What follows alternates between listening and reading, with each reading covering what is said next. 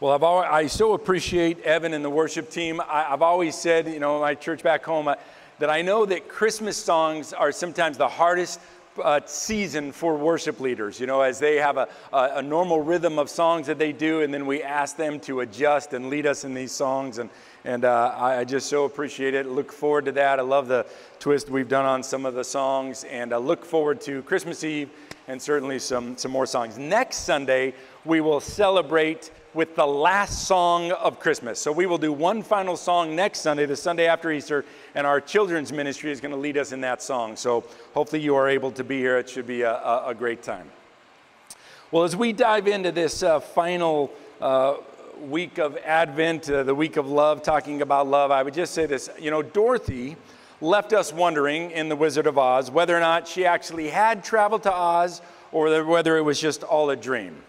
Morpheus in The Matrix, certainly, when Neo was offered the blue pill or the red pill, given the option of whether he wanted to stay in a false reality or find out what real reality was, we were all kind of led into that. Then there was Dom Cobb, who was played by Leonardo DiCaprio more recently in the movie Inception.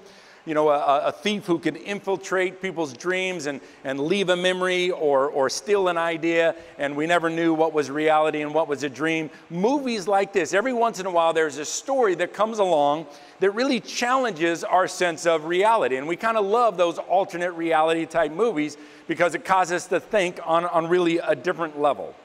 Well, I just say this morning that 2,000 years before these fictional stories were ever penned, a very real story takes place in Luke chapter 2 that certainly provides the same affront to reality because it changed everything that we knew about what it really means to love, about what love can do for us and what love can do for this world. The story is Luke chapter 2, verse 1 through 7 is the start of it, and I would like to read that together this morning. I think it'll be up here in front of us. At that time, the Roman Emperor Augustus decreed that a census should be taken throughout the Roman Empire. This was the first census taken when Quirinius was governor of Syria. All returned to their own ancestral towns to register for this census. And because Joseph was a descendant of King David, he had to go to Bethlehem in Judea, David's ancient home. He traveled there from the village of Nazareth in Galilee. He took with him Mary, to whom he was engaged, who was now expecting a child. And while they were there, the time came for her baby to be born. She gave birth to her firstborn son. She wrapped him snugly in strips of cloth and laid him in a manger because there was no lodging available for them. And obviously, that is the thrust of our Christmas story. That is what we've been singing about. That is what we are celebrating. But on the one hand, there is this Caesar Augustus, the Roman emperor, the son of the divine Julius Caesar, who appears to have complete power over the known world. This last year, we were all asked to do the census. I don't know, I'm assuming everybody here took the census, and it was, many of us complained that it was highly inconvenient because we had to spend 5 minutes online answering some questions and thinking through a couple things. Remember, this was an era where somebody who had so much authority, just because he decided he wanted to know, suddenly this entire population, because he wanted a head count, suddenly millions of people were instantly displaced and had to travel elsewhere in order for this census to be taken. So I think we have it much better. Anyway, yet we declare today that as powerful as we may think ourselves, or as powerful as the modern Caesars of this world may seem, whether he or she sits in the White House, whether they sit in the UN, whether they have the word manager on their office, it's never been the human powers that really changed the world. It has always been God's love, and it always will be God's love that truly changes the world. And that's what this Christmas story is all about. That's what these weeks of Advent have been leading up to get us to this understanding of not just this term that we throw about love, but the love that changed the world. And that's why we really do say this morning that above all else, the Christmas story is a story of love. I was going to say the Christmas story is a love story, and I figure I would lose half of us just like that at that moment. So I'm not going to say it's a love story. It is a story of love, okay? Of real change-making, world-changing kind of a love. But it's not only just a story of love. It is, like I said, it is a scandalous, crazy type love that had never been seen before. It's what Paul is trying to get us to understand, to get his readers to understand when he writes his letter to the Romans 60 years later.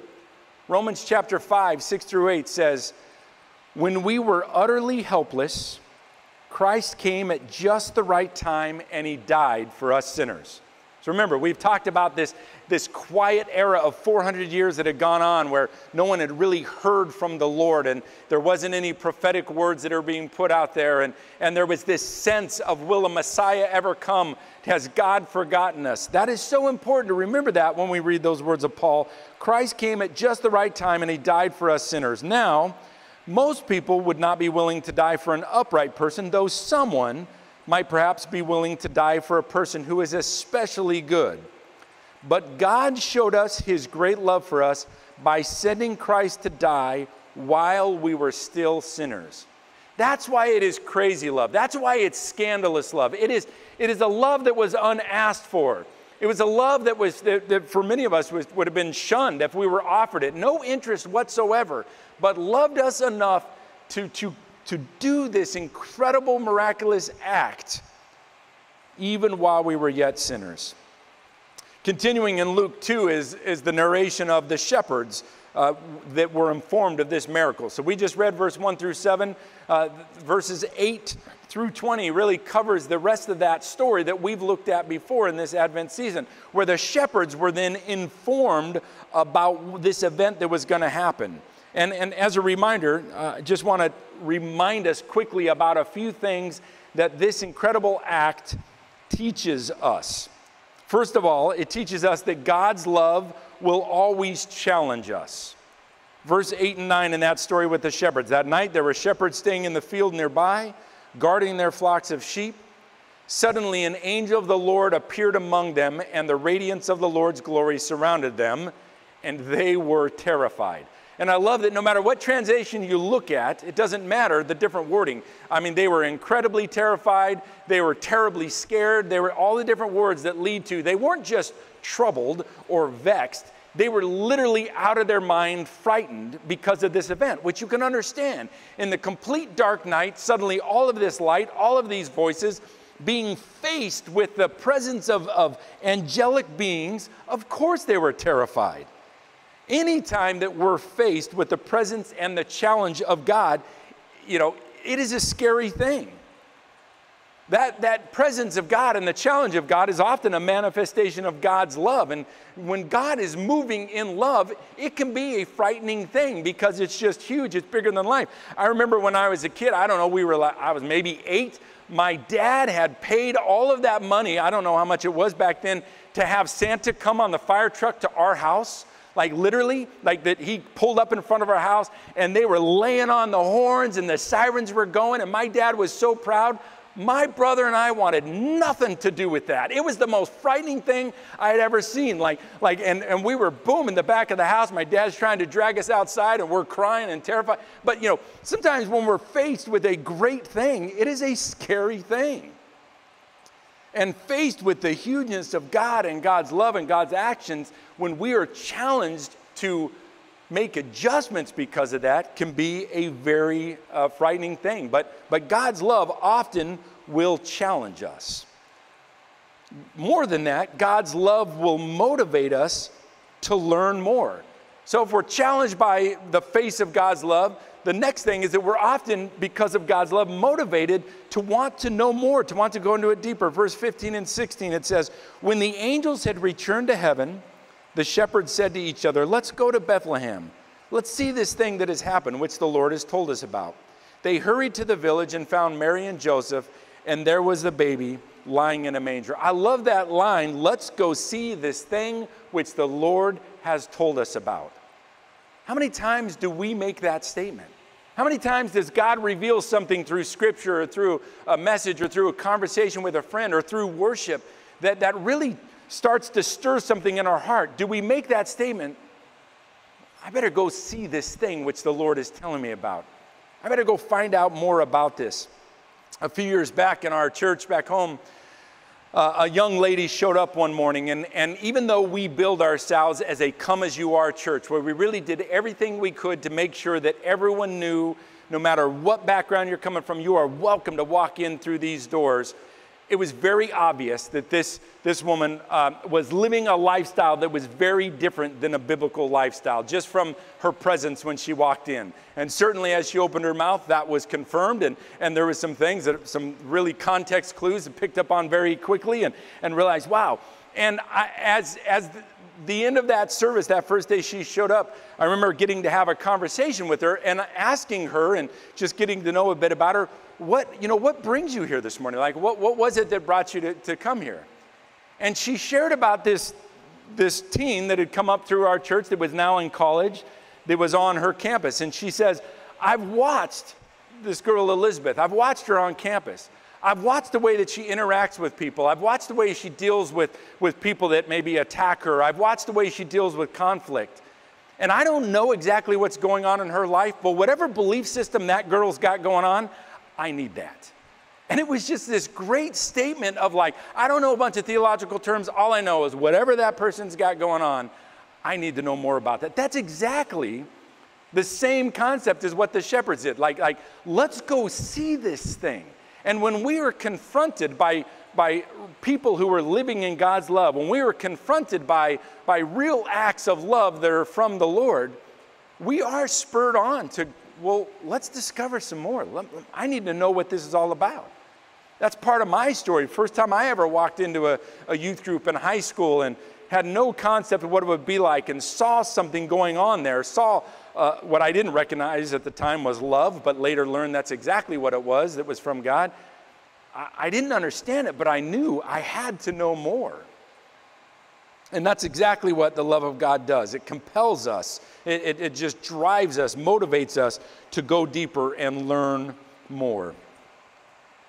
The third thing is that, and we talked a bit about this already through this series, is that God's love compels us to tell others. Verse 17, it says, after seeing him, the shepherds told everyone what had happened and what the angel had said to them about this child. So they have this incredible moment out in the field. They're spurred on to say, let's go discover this. They go, they see, they find the baby. They see it is exactly as the angels had told them. They're overwhelmed and moved by this precious moment. But they don't just walk away from that. Now their response is, to just have to tell everybody about what they had been told. And that's what the love of God will do. It spurs us, compels us to tell others. And again, that young lady, Dawn, that I talked about that walked into our church that day, she became like the biggest evangelist for our church. Even though she was still getting some things figured out, wasn't ready to let go of some of the things she had going on in her life, man, she was dragging people in every single week. She was just telling people, you've got to come here. You've got to come see about this. She was just so moved because she had encountered the love of God to tell others about it. And that's what tends to happen when we truly have an encounter with the love of God. And so it compels us to tell others. And then this last part, which really can't be overstated, is that God's love will always change us. Certainly if we press into the challenge, certainly if we understand it and accept it, God's love will change us. Verse 18 through 20, it says, all who heard the shepherd's story were astonished. But Mary kept all these things in her heart and thought about them often. The shepherds went back to their flocks, glorifying and praising God for all that they had heard and seen. It was just as the angels had told them. I love that, first of all who had heard this were astonished. There was something about, even though these were shepherds who were to be distrusted, even though they didn't necessarily know, maybe they did, I don't know the context of that, but they were hearing the story and they were moved, but something was changing in even just hearing the story. But the shepherds, when we encounter the shepherds, they're not necessarily, maybe they were, but it doesn't tell us in the story, they were just out in the fields doing their job. Now as they go back from this encounter, they go back and they're still going back into their lives and doing their job. But now as they go back doing their jobs, they are glorifying and praising God, meaning they were changed. They were moved now. There was something new in them that was compelling them to glorify and praise the Lord.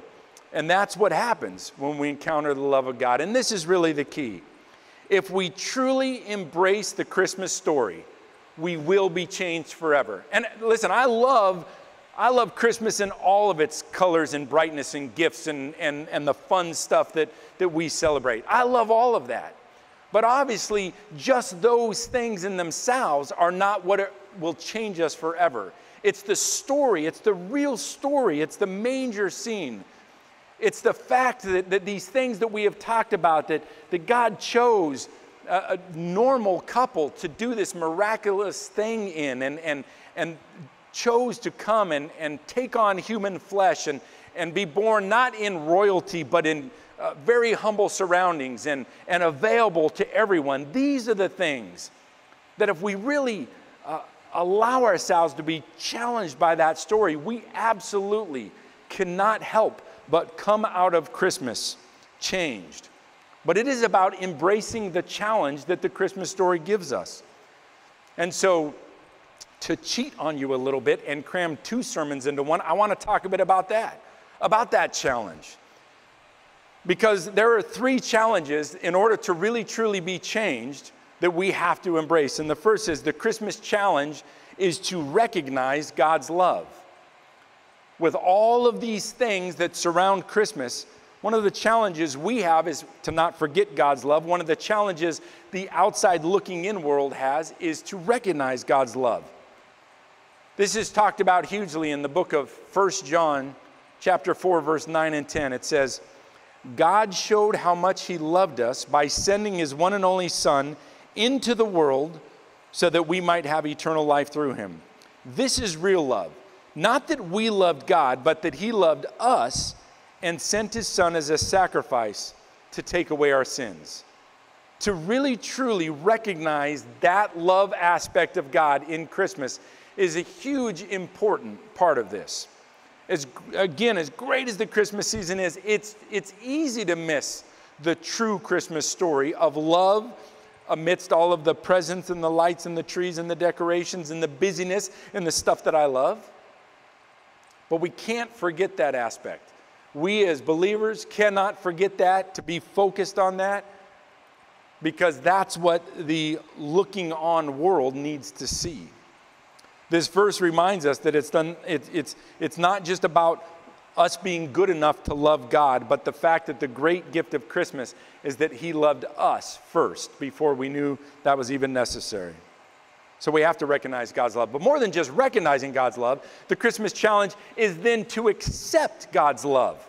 And many of our stories really probably center on a long time of maybe seeing it in others, maybe hearing about it sitting in churches, but maybe taking quite some time to really accept that love for ourselves. But that's what makes this Christmas story so significant. It's not just significant to watch from a distance. It becomes significant when we accept it and accept the love for ourselves. We read Romans 5, 6 through 8. That's what that is talking about. The while we were still sinners, he did this for us. John 3, 16 and 17, a very familiar passage, even for those that have only been around church a little bit. For this is how God loved the world. He gave his one and only Son so that everyone who believes in him will not perish but have eternal life. God sent his Son into the world not to judge the world, but to save the world through him. You know, this practice of giving and receiving gifts each year is really the great illustration of this. It is the practice of not just recognizing that there is a love of God, but choosing to receive it. Someone can take a wrapped gift from under a tree and they can place it in front of me as a gift. But it is not, the purpose of that has not been fulfilled until I choose to take that gift and actually unwrap it, to receive it myself. That is what it means to accept God's love. My dad every year is like the pro at frustrating all of us because, we do this gift exchange thing and we all, we have all the gifts in front of us and we go around the room and my dad always goes, skip me. And we get done and everyone's opened their gifts and my dad hasn't opened any gifts. Now, we bought certain gifts for him. We were excited to give the gift. And yeah, that's one thing to give the gift, but I didn't just give it so it can sit in a box in front of you, Dad. I want you to open it. I want you to receive it. I want to see your face when you really see what I thoughtfully got you, or my wife thoughtfully got you. Anyway, but that idea, I'm excited about that. And the same thing. God's love is a wonderful thing. And yes, sometimes we look at it in these little cute scenes that we have around Christmas time, but to not take it and receive it and accept it, well, we're missing the whole point of the thing. So a huge challenge is to accept the love that comes at Christmas. But lastly, the Christmas challenge is not just recognize it, not just accept it, but then reflect it. And I'm not saying reflect upon it. I'm not saying ponder about it. I'm saying reflect it like a mirror. That part of our responsibility is to take this love of Christmas and let it shine through us. Let us be that girl on the college campus that somebody else goes, I don't know what is going on there, but I need to know more. Because we're reflecting the love. John 13:34 says, so now I am giving you a new commandment. Love each other just as I have loved you. You should love each other. 1 John 4:7-8. Dear friends, let us continue to love one another. For love comes from God, and anyone who loves is a child of God and knows God. But anyone who does not love does not know God, for God is love. And that's not saying, so if you're not good enough, you're not getting that love. That's saying, if you truly are accepting and receiving, if you really have accepted God's love, you won't be able to help but reflect that love. Because if we do find ourselves, if we are pressing into God, if we personally are pressing into the things, the reality of the Christmas story, well, then it is just going to shine out through us. Because that God that we are pressing into is the God of love. And so, regardless of how we got there, regardless of whether we are in it, and we have been for most of our lives, or we're still checking this out from a distance. Maybe there's been someone in our life that, boy, it's been significant, and we're just kind of exploring more into this. We've got to recognize, amidst all the other stuff, there is a real love of God. We've got to make the decision to accept that for ourselves, and then we've got to be willing to be the one that is passing it on to the next person. That's our job at Christmas. That's the joy of Christmas. And that's what makes Christmas so much more significant than just the commercial side of Christmas. Would you pray with me? Lord, I want to thank you for the reality of this Christmas story. I want to thank you for how it, in fact, does change everything for us. Lord, we celebrate you. We celebrate your love. And Father, I pray right now at this moment, if there is anybody sitting here this morning who has seen your love reflected in others, who has heard talks about your love, but has just never been able to actually receive it for themselves, that whatever tricks the enemy has been doing, whatever lies the enemy has been telling about not you, not because of your past, Lord, that you would dispel that, and that this Christmas, maybe for the first time, that your love would be able to be accepted. Lord, everything we do is just to proclaim that it is for everyone. We believe it, and we pray that everyone would receive that. We celebrate your love this Christmas. We celebrate that it's for us. We celebrate that it is for everyone, and we will do our part to make it known. We praise you, we celebrate you, we honor and glorify you. In the name of Jesus. Amen. Amen. Awesome. Well, it is good stuff. Someone challenged me that I say awesome at the end of every time, and I'm trying not to, but I didn't that time. Anyway, I hope you continue to enjoy and be blessed by what is happening at Christmas, certainly here at Gitmo, certainly in your families, in your life. We have so much to celebrate, and it's good to do it together. Let's stand together, and let's let the team lead us in one final song of Christmas celebration.